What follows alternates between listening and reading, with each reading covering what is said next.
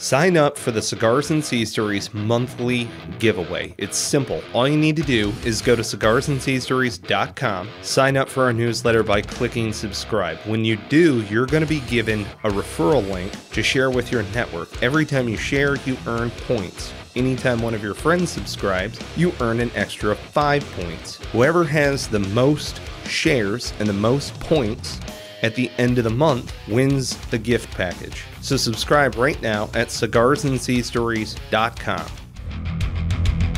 From the halls of Montezuma to the shores of Tripoli, we fight our country's battles in the air, on land and sea. First to fight for right and freedom, and to keep on this episode of Cigars and Sea Stories, Bennett and Mike are sitting down to talk about watches. Motherfuckers. You know what I'm talking about. See, I love it, but I love it how we do these episodes. I just want to tell the audience this is what's absolutely amazing. Is I let Michael choose a topic and that I know nothing. I'm going in blind. And it's freaking awesome. I love it. But watches is such a key piece of gear. A watch, a wristwatch. That's what I mean. What kind of wristwatch do you have? Are you wearing a wristwatch right now? If you are, immediately comment in the comment section on cigarsandseastories.com. Maybe you're part of the Cigars and Sea Stories listener group. You have a favorite watch that you happen to use. I'm a G-Shock guy. Now, I wore an Iron Man overseas and a Sunto. I think that's how you pronounce it.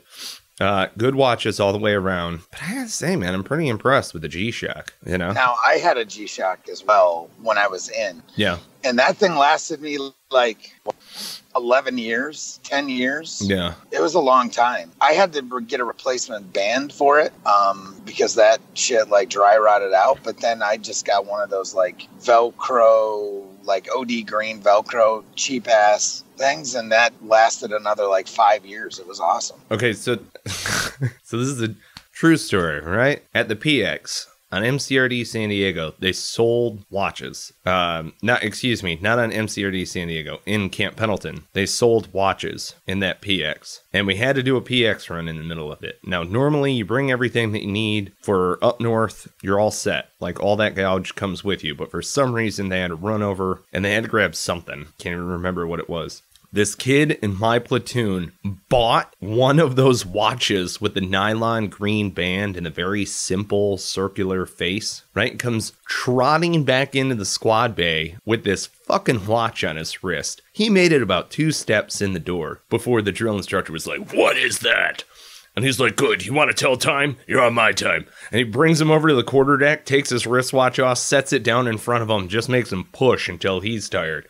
I mean, it was like, oh man, that is the dumbest thing you could have done. Why? What do you need a wristwatch in boot camp for? Nothing, because, nothing. Nothing. You just do what that guy says. Go, right. Just do what that guy. Hey, the guy with the shiny belt buckle and the fucking hat, just listen to what he tells you to do and fucking do it. I kept coming up with scenarios. Right? Like, now, don't get me wrong. The guide, I remember the guide had to go and bang on the hatch and be like, it's 07, time on deck is 0730. Because remember, there was a wristwatch on the podium near the front hatch. Yes. Right? Well, we actually had a clock. We had like one of those. The big one? Yeah, the big, like the 12-inch freaking platter government fucking clock, Maybe we did too. But I remember it was Firewatch woke up, guide walked over, bang, bang, bang, warning, sir, time on deck is, right? And then you would start your day. I fucking hated doing that in the morning. So stupid.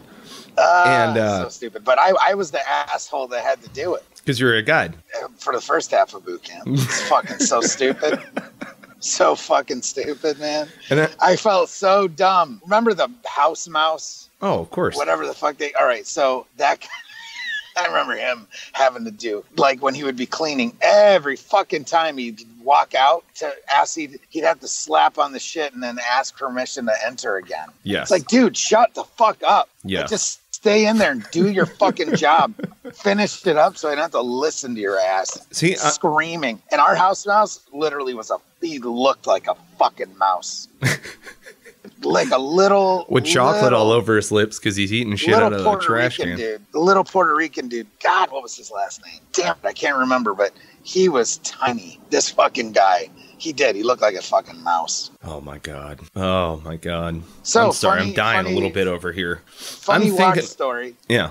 Oh, go ahead. You can go ahead. No. I just watch story. It's funny because I remember our drill instructors keeping our Any Mouse Marines in the wall locker, and then we would all leave, and then they were authorized to come out and tighten everything up because we had like final inspection that was coming through or something, and we were going to bring them back T-Rats. It was like this whole, you know how it is. There's like this game within a game in boot camp. Like, who needs that many canteens? But for some reason, we're always stealing canteens. I don't know. It's one of those things. Yeah, absolutely. Especially if like you see another platoon like leaves their shit laying around or something. Oh yeah. We would go steal all that shit. Oh yeah, that's ours now. You would hear you would hear the drill instructor. He'd be like looking out the window on the quarterdeck. Right. And you would hear him. He would yell for like 4 names, right? Right. And he'd be like, "You see that shit laying on the deck out there? Fucking go get it."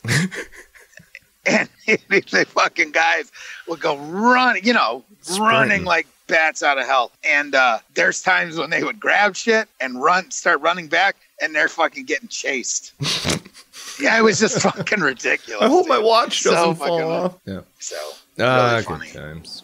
So I had a fucking all right. So this G-Shock watch. This is a watch I bought when I was in the Marine Corps. Yeah. Right. Yep. Like one of the original G-Shocks. Oh yeah. So all black. I had it. I had just gotten it.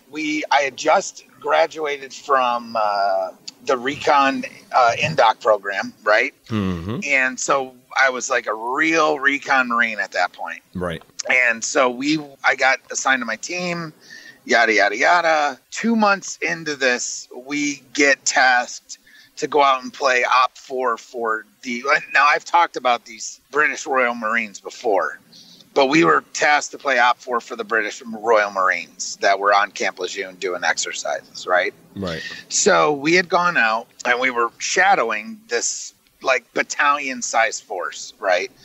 Well,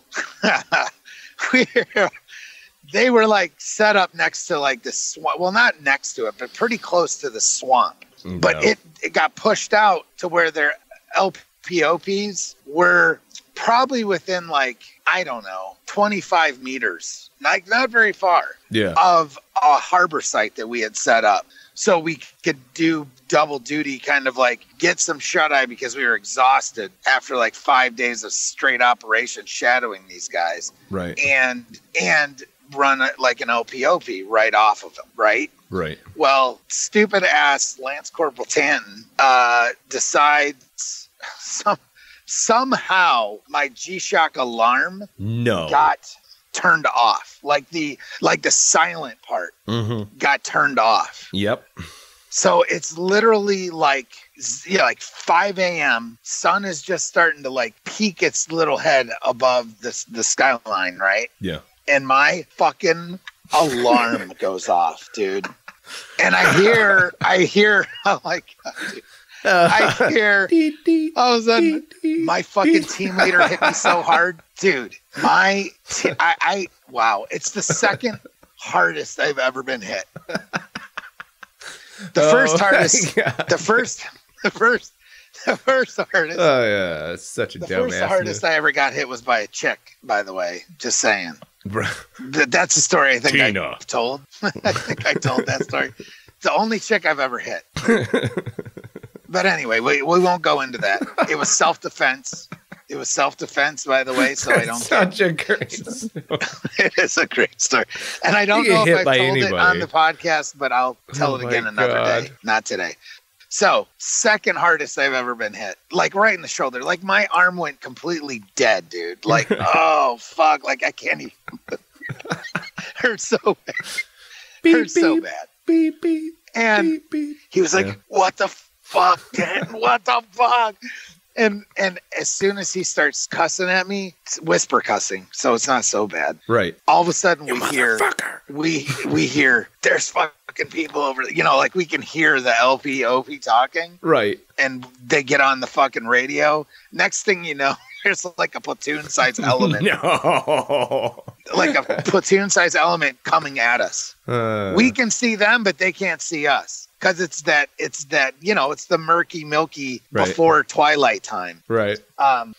So we actually pop our fucking nod, like one of the guys pops his nods on, and we can see outlines that he's like exactly telling us what's coming. And we all just kind of like, you know, we've got our blanks ready and all of our shit. Right. And we're able to actually fan out in like a 7-man line. Yeah. Waiting for them. And we basically were able to ambush their ass. Yeah. Scare the fuck out of them. But it was all because of my G-Shock fucking alarm went off. Fuck. Dude. And then we fucking we unloaded magazines and fucking ran. Oh my god! Oh, that's fucking so good. Ran.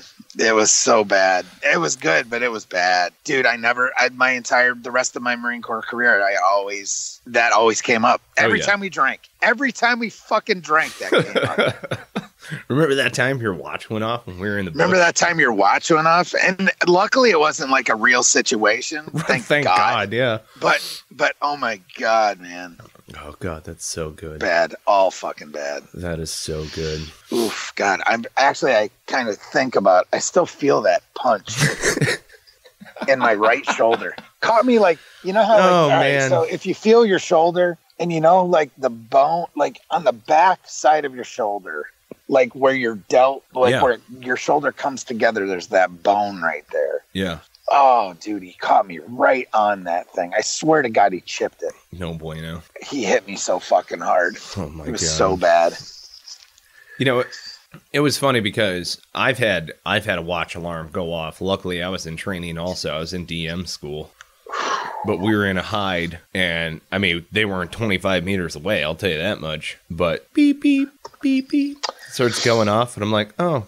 So I shut it off, and my spotter, he and I we had pushed all the way out and around on the left flank, and we were doing this observation on a parking lot where known enemy combatants were doing exchange of firearms. It was basically like a black market that we needed to have obs on, right? And it's a training scenario. But we were out in the bush all the way over on this left flank, and we had, I think, 2 men in support.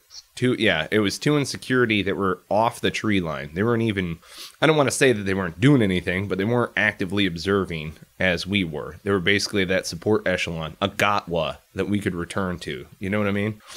And so anyway, my alarm goes off. I'm like, sweet. And Tony's like, what? What's going on? I'm like, I just made sergeant. And out of this bush, it's 1 a.m, or no, it was midnight is why the alarm was going off. Out of this bush, essentially, down and to the right, I see this little fisted hand come up. And I'm like, pound it. Holy shit.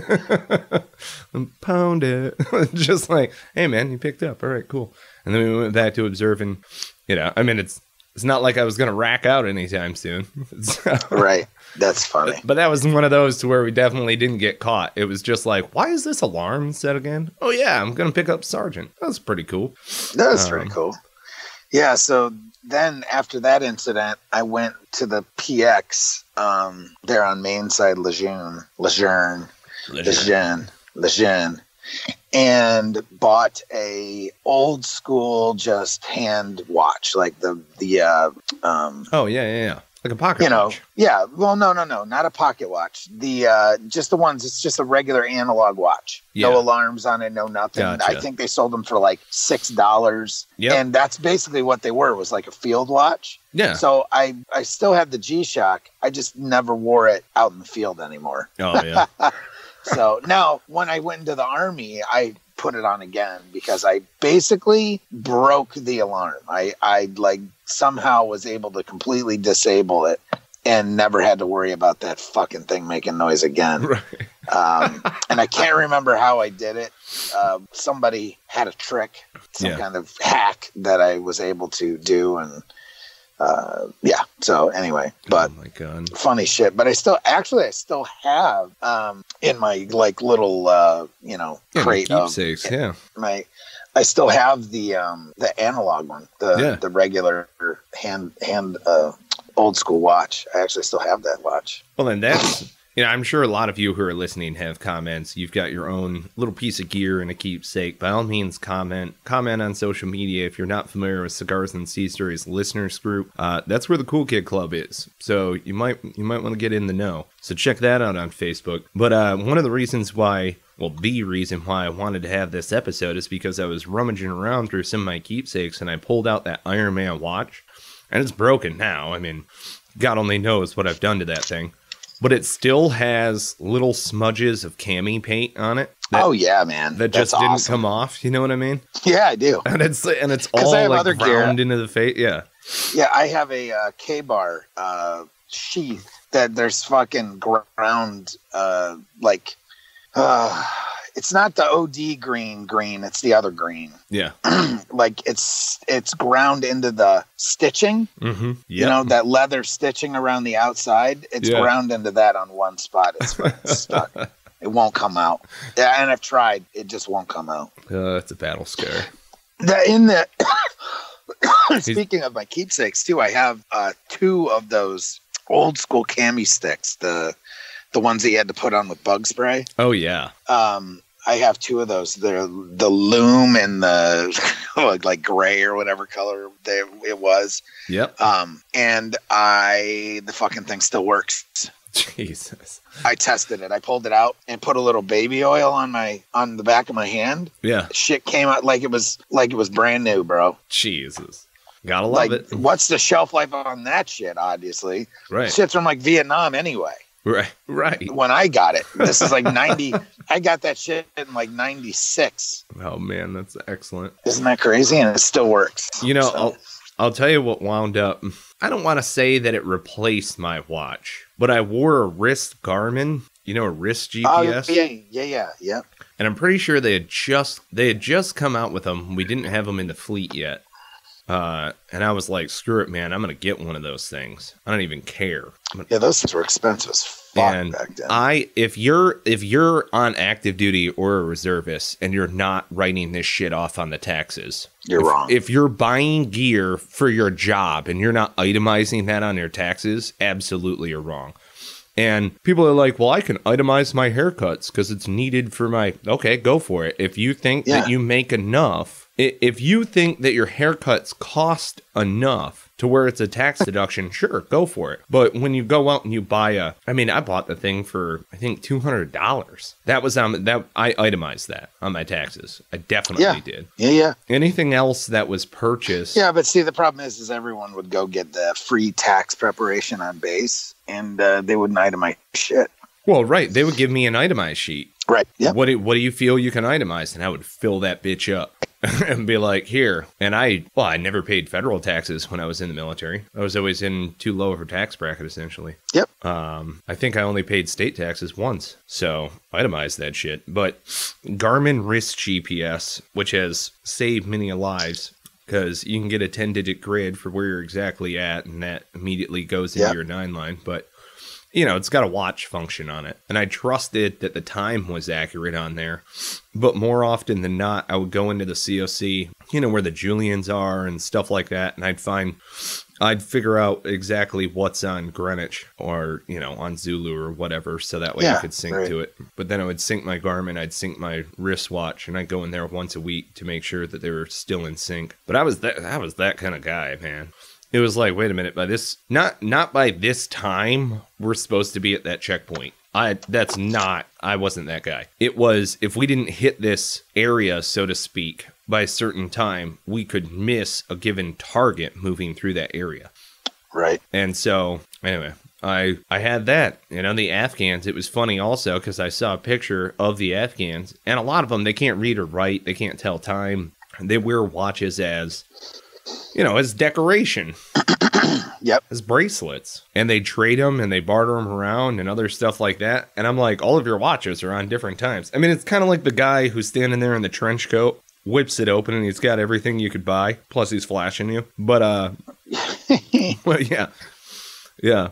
And so, anyway, watches is just such an extraordinarily important and useful piece of gear. It is. Well, now, so since I've since we've been out, and even while I was in, you always have that guy who's like a watch nerd. You know what I mean? Oh, yeah.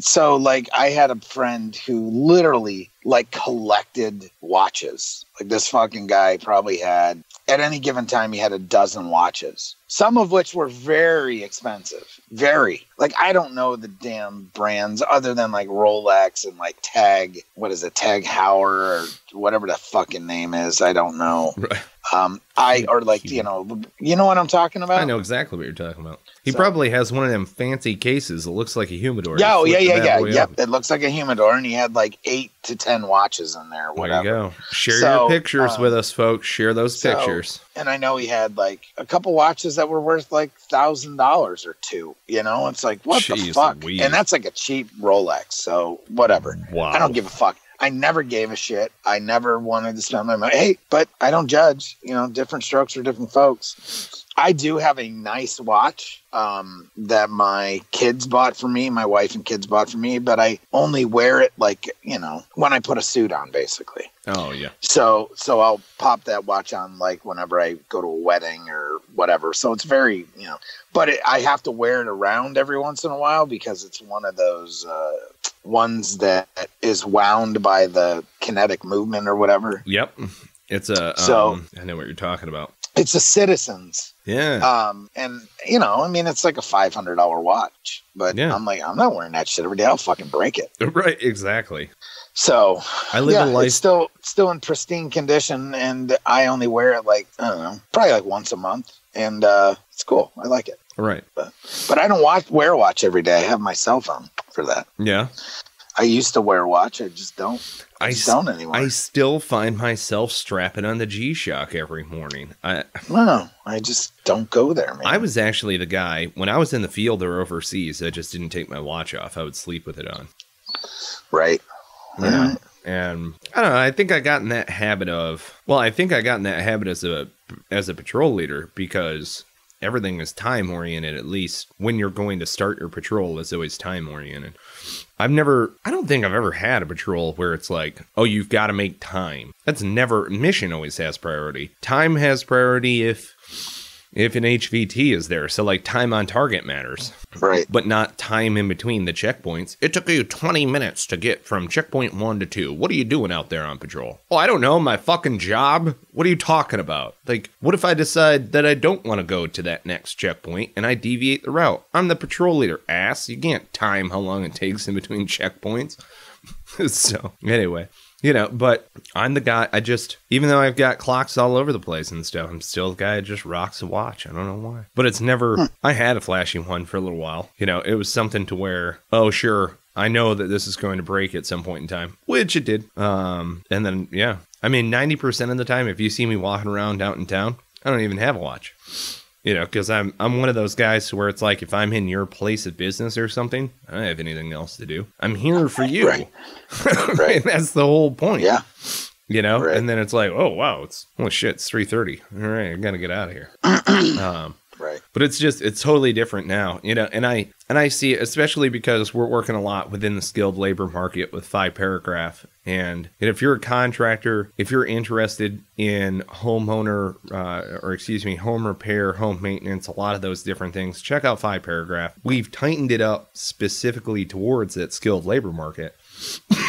Excuse me. But it's funny how, you know, I mean, it's very much so akin to our time in service. The skilled labor and the contractor, you know, business and how they hop in the truck every day, they go outside the wire, you know, never had the same situation. And I think people, I know for a fact that people shy away from that because there's not, you can't do a spreadsheet on what you're going to do today. You know, it's based on, you know, what's necessary, but you're probably not going to have the same day twice. And, yeah, it's funny because I'm around those folks. It's very much so a tactical lifestyle, in CONUS, or at least that's the closest to a tactical lifestyle that I found, other than law enforcement or first responders or something along those lines. But it's interesting because I was talking with a couple of these contractors recently when we were in Charlotte, the HOCOA headquarters, and dude, it's like setting up a Humvee. It's just like setting up any other truck. You know, you have your TO that needs to be in there and what your inventory is going to be for any given scenario. And poof, you could be out the door because there's a referral. I mean, it's kind of like the closest QRF I found.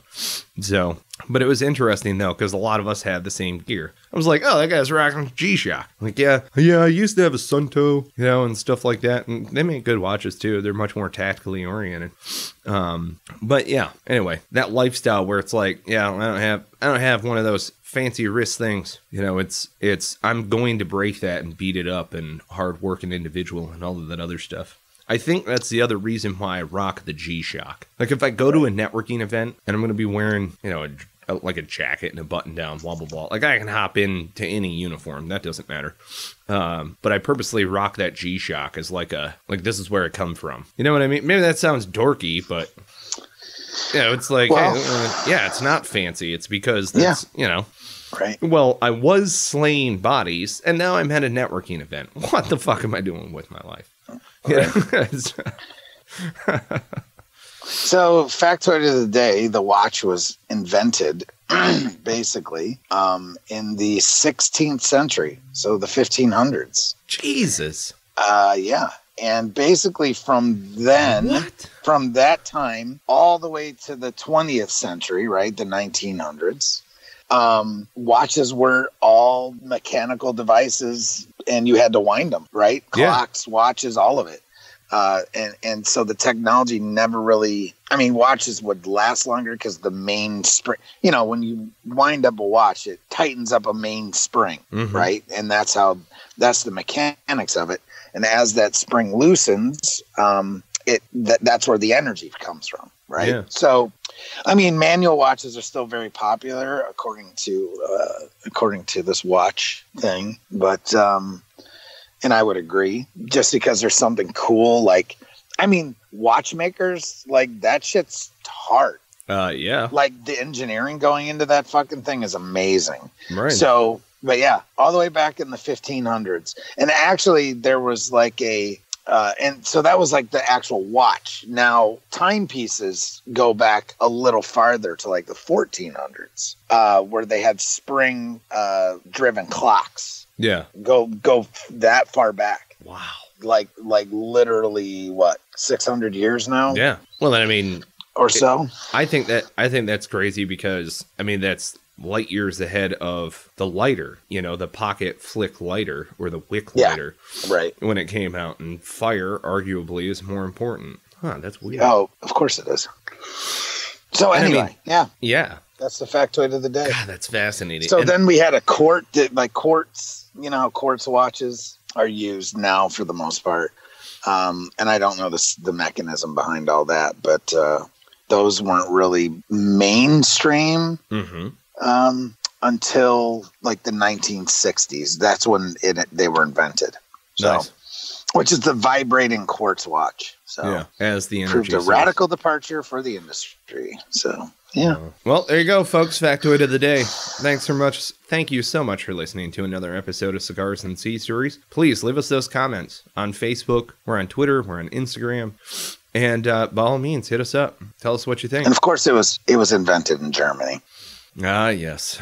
German engineering. The Krauts make good stuff. What can I say? Yeah, Nuremberg and Augsburg. Nice. I wonder if anybody ever looked at the Nazis and was like, "Your time is up." Your time is up, and fuckers. Realized the irony that they were bringing to the equation. That's pretty good. And they were originally called clock watches. Oh, that's a suitable name, right? That are funny. Well, there you go, folks. That's why you listen all the way to the end of the episode. Thanks so much. Thank you to our collaborators, Spartan Media, Heroes Media Group, McPherson Marketing, VeteransList.us, Hakoa, who is doing great things together with 5 Paragraph. It's amazing what's happening out there. So if you are interested in all that we have to provide, say, for instance, you need a website or marketing, or you want to get noticed by folks like Hakoa, be sure to join VeteransList.us, and if you're so inclined to get a featured membership, you can get it half off by entering in discount code Cigars and Sea. That's 50% off. That's right, by entering discount code Cigars and Sea. So there you go. Check out VeteransList.us, get a featured membership, enter in discount code Cigars and Sea. All right. I think that pretty much wraps it up. Bennett, you got any more for these beautiful people? Got really good feedback on our last episode. I love People it. thought that shit was hysterical. So Good. as it was. Good. So. Well, there you go, folks. Keep on listening. Keep on listening. And on that note, we cue the music.